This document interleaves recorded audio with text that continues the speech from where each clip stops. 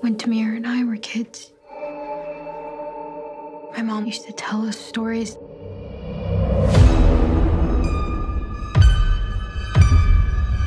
The ayah said never to sleep with a bad feeling in our hearts, because there's a dark thing that feeds on those feelings.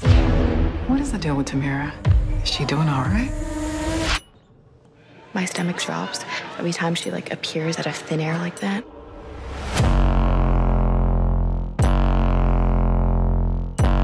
There's something in here. You can't see it.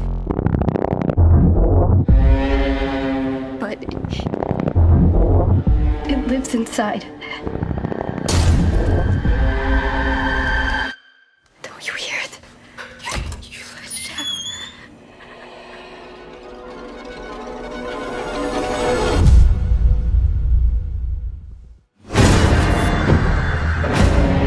It needs to tenderize the soul by attacking your sanity, isolating you from those who love you. And if anyone tries to help you, it will hurt them. Why are you whispering? It's listening.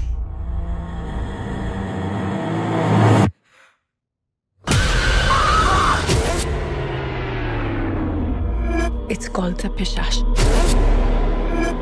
It doesn't kill you right away. It eats you slowly.